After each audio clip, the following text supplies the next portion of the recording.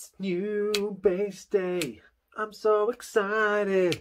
Let's take a look at what we got this time. Ooh. So I saw this for sale. Hang on. I saw this for sale on eBay. And it was, you know, I wasn't looking for one of these really, but I just saw it popped up when I searched for a different bass on Google. And I was like, oh my God, I need that now. Looked at the price and it was really good. So I decided to pick it up. I actually shared a picture of it on my Instagram story and loads of people reacted very positively to this bass. I was like, oh, let's get it.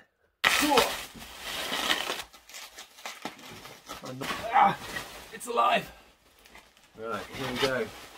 So this is my first ever Epiphone bass. Not my first time playing one, but my first time owning one. So, let's set her down over here. Let's have a look.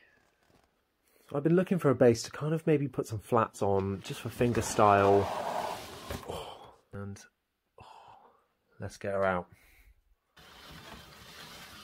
Really, really well packed. If this is the, I've seen a couple of people saying that Epiphones don't come boxed very well.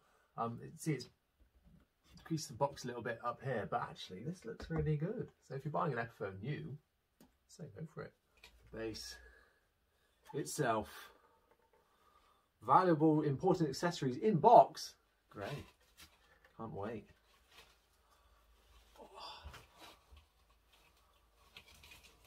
Oh, look at that. So this is the Epiphone Embassy bass. Look at that body shape. So I bought this off of someone who had just done some mods with car paint, making this orange, almost kind of really vintage look. Normally these are white, and he's just sprayed this with some car paint, as he said, to make it orange. Look at that. He's also really nice detail done the truss rod cover at the top. And man, this thing is slick. Nice through neck constructions, probably a set neck by the looks of it. And these really cool vintage looking knobs. You know me, like a good knob. So it's really light as well, first impressions. I haven't played it yet. The action is super low. Although these, I believe these are out of production now, so it's kind of a bit useless if you're looking for a new one. And with this aesthetic, but just shows what you can do. And I couldn't not buy this for the channel. I just think it looks absolutely wicked.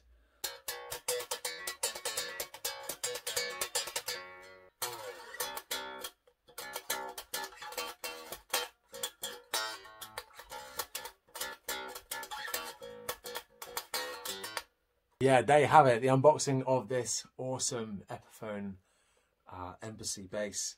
Thanks very much for watching. Make sure you hit like and subscribe. Stay tuned for the full review of this absolute beast.